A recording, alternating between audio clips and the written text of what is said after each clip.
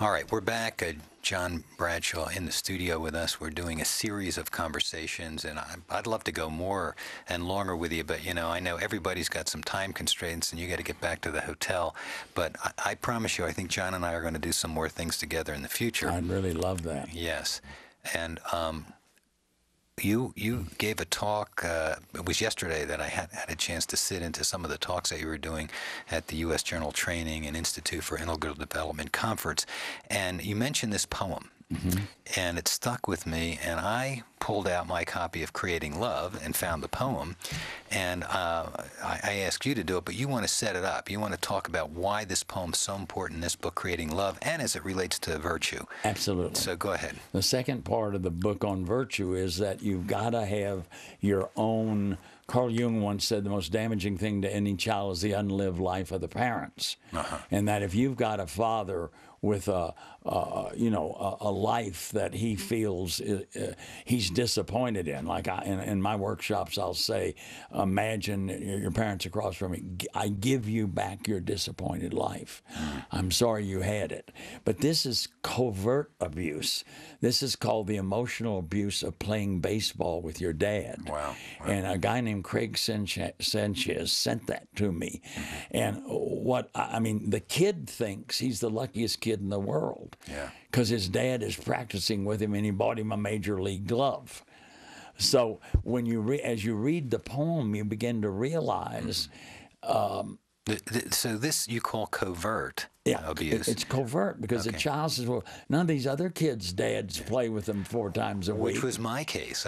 My father just, I'd want him to play ball. Never, No. So I felt kind of abused in absentia, Right, and there are plenty of good fathers that play ball with their kids, and it's great. Mm-hmm. But this is a case where a guy's disappointed life is trying to make his son an extension of himself. Okay, that's the key here. That's the key. It happens a lot, right? And the kid thinks, I'm so lucky to have a father who loves me like this. This is not love at all. Years later, we'll have to help this kid understand that he's being abused, and use is abuse. All right, I'm going to read this and then we'll wrap it up here with John Bradshaw. Titled, This Something Settled Matter in His Heart, Craig Sanchez. It's from Hamlet. Hamlet, okay. A quote from Hamlet. Here's my dad. He's waiting for me outside, waiting to play where the broad side street runs quietly along our flat-roof corner house, the house where pumpkin orange brick peeks from beneath the crumbling white stucco.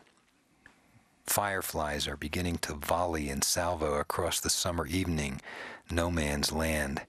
There is a hush. It is as if the night has taken a deep breath and is holding it. He's got a baseball in one hand. He whacks it into his glove, over and over and over again. It makes a clear, sharp, snapping sound like a whip.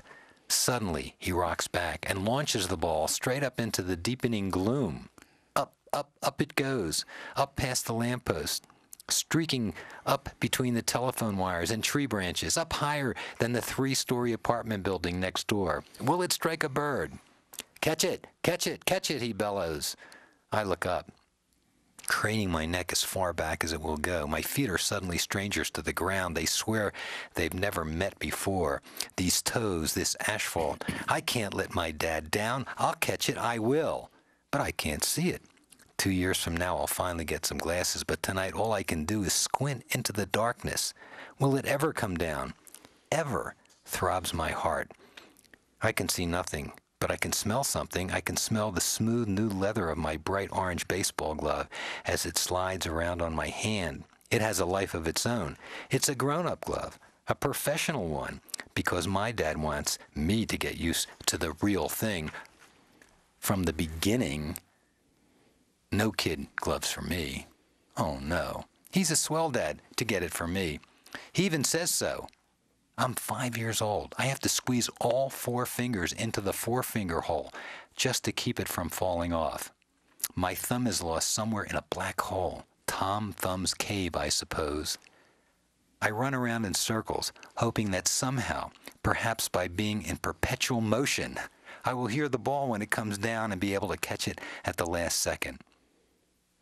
I must never let my dad down, not once. I'm his big boy. He wants me to be a baseball player just like he would have been if it hadn't been for that bad break. Did it hurt? Dad, that bad break? He's going to make a sacrifice and make sure I make the big leagues. What a dad. The ball comes down and hits me on the head. Is there no hole for me, small as I am, to crawl into? You should have been born a girl, my father never played with me. Why did I waste all that money buying you the glove? You're such a sissy. I should have bought you a skirt instead. I fight back the trebly shaming tears. Why do I have to cry now of all times? I can feel the pain from the bump on my head all the way to my heart. Dad, I'm sorry. I'm really sorry. Give me another chance, Dad, please. I won't do it again, I promise. Please, Dad, please. All right. One more chance, he says, a smile creeping across his mouth. But concentrate this time. Don't fail me. Once more the ball flies up into the void. Run from it, birds. Don't get hit. Use your white wings to be safe. I'm so lucky to get a second chance. What a dad. I still can't see the ball, but I'll catch it somehow. I have to. And you end this, John. When we grow up mystified, we spend our whole life trying to catch a ball we cannot see. Yeah, I mean, there's a incredible example. This kid can't see. His father's had this great big break of his leg or something, so he couldn't play Major League ball. So he's going to make this kid a major leaguer. And he's shaming him into oblivion. And the kid keeps saying, I'm so lucky. I'm so lucky to have a dad like this. It's what we call covert abuse. Yeah. And that's why that parent has to clear that up so they don't start screwing up their child with it. Yeah. Well, it's probably common, I forget what you called it just a little earlier, that we're trying to live out what our failures were through our children, and we put a lot of pressure on them to succeed, because if they succeed, then we've succeeded. Not like that, huh? No, it's not like that. And it can even be, deeper and more covert. But it was Jung who said it. He said, the most damaging thing to a child is the unlived life of the parents. And, many parents are unconscious about it. It's why in the book, Reclaiming Virtue, I say you've got to recover your own innocence. You've got to get into the authentic present if you're going to be virtuous. Nobody's going to do it perfectly, but if you're going to be virtuous, and that thing you read about Aristotle, the whole idea of virtue is full self-actualization, that I want to be the person I was meant to be. And in Reclaiming Virtue, like your past writings and teachings, you brought up the other day about the shadow and our wounds. Yeah. We got like a minute and a half to close out here. You want to talk about how important it is to clear those wounds and understand those wounds, and the two basic wounds of, what do you call it, suffocation and abandonment? Yeah, that some of us, like I was set up to be my mother's surrogate husband because there was no father there. So my wound is more like enmeshment or suffocation or being used, whereas many others are abandoned. A parent abusing you is abandoning you. A little girl being incested is being abandoned by the very one that should be protecting her. So those wounds, we create defenses. We can even create a fantasy bond and make up a parent. So that's one of the ways that it goes unconscious. And in the other way, Carl Jung just called it the shadow, but it's the stuff I don't like about myself, or the stuff that I've been taught is wrong. And our true self, our soul self, will repress itself in order to survive, because deceit, we carry that from our animal heritage. So we learn to survive in the family, but often with a false self. And it may take us a lot of years later, hopefully, to find out who we really are. All right. I thank you so much. It's been a pleasure. We're going to talk more about this book here. You and I will get maybe some phone going here, or do it live in studio for part 2. But in the meantime, I suggest you don't wait. Here it is, John Bradshaw, Reclaiming Virtue.